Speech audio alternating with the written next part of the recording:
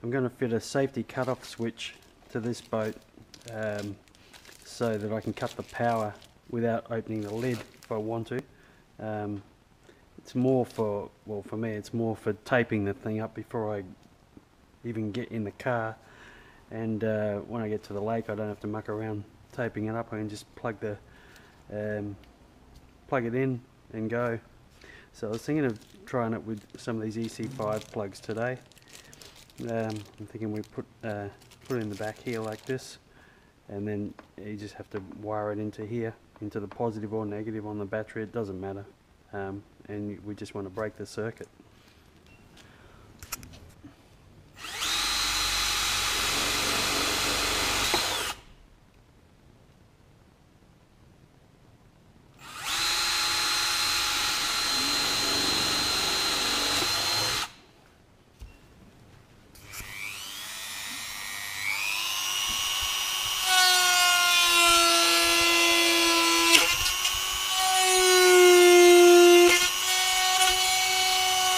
I use 5.5mm terminals on the speed controller in all my boats actually. So we're going with 5.5mm. Doesn't matter which side you're going to put these on. It's going to be a male and a female.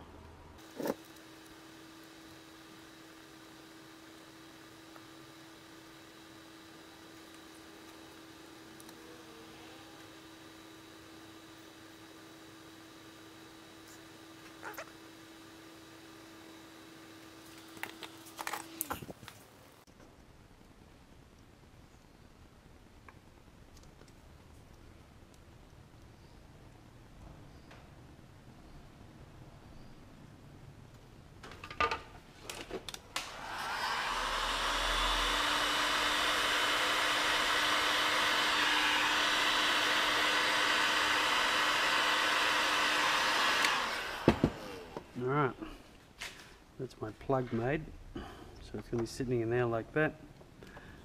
One side to the battery and one side to the speed controller. I've made my switch now, so now I've just got to glue this part in. You could use epoxy. I'm just going to use my hot melt glue gun because I'm lazy. Just glue on either side of it, make sure it can't go forward or back. So it's a really cheap and simple way to make a safety switch.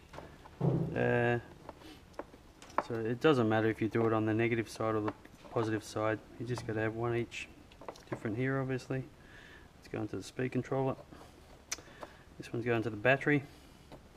So now I can tape my lid up before I even go anywhere, and when I get to the lake, plug it in and fire up, and then while the lid's still taped up, you can just pull it off and everything's safe now.